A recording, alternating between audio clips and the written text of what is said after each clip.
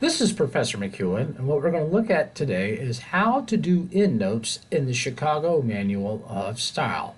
Basically, how do I put them in? Well, as we already know, or you should see, is that when citing a source in the Chicago Manual of Style, that the source is always in quotation marks. So when we look at here, the Association of Farmers and Labor and Reform Groups repudiated laissez-faire demanding economic and political reforms to distress farmers and workers, that they are in quotations. Now the big question is, how do I get that number in there? Well, that's very easy. So when you're looking at the Word document, which you should be using when you submit it to the assignment folder, if you go up here and you will see an exponent, okay, superscript. So you click on that, and then all you have to do is type in the number 1. All right, so far so good. Now, since it's called endnotes, that means it comes at the very end of the last thing you're writing. So here we will see where the endnote will go.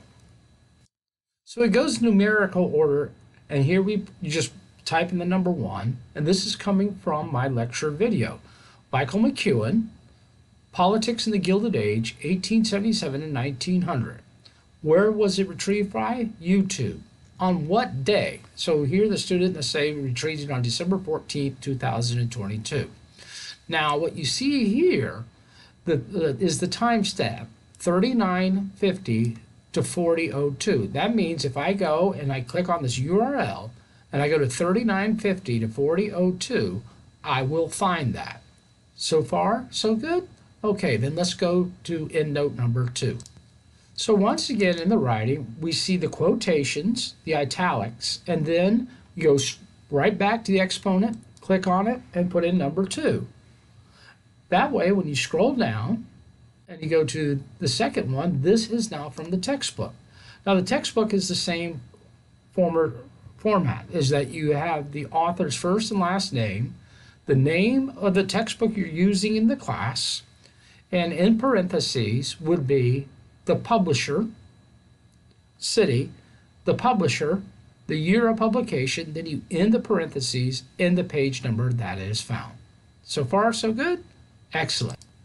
Now let's go to the third endnote. Here we see discoveries of gold across the globe crushed the silver movement. So once again, very simple, exponent, number 3. And now when we're coming down, since we use both the textbook and both the video lecture, you are not required to put the full information. So as we can see here for endnote number 3, all that is required is the last name of the author if it's a textbook, and you can do a shortened version of the text, which you see here is United States history, and the page number. Well, let's say, for example, well, what if it's the video? How will that look? Well, that's very simple. It's just McEwen, and then Politics in the Gilded Age,